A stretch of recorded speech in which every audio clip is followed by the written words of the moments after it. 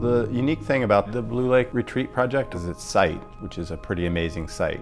The fact that the design resonates so harmoniously with the site, the way the house perches on the hill was pretty amazing.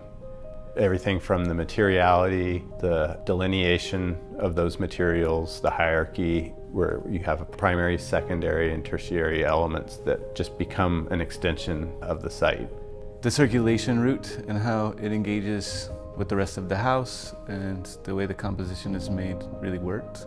And I really could understand being at the ground level and utilizing that scaffold, I guess, that end of the house of circulation as an outdoor space as well.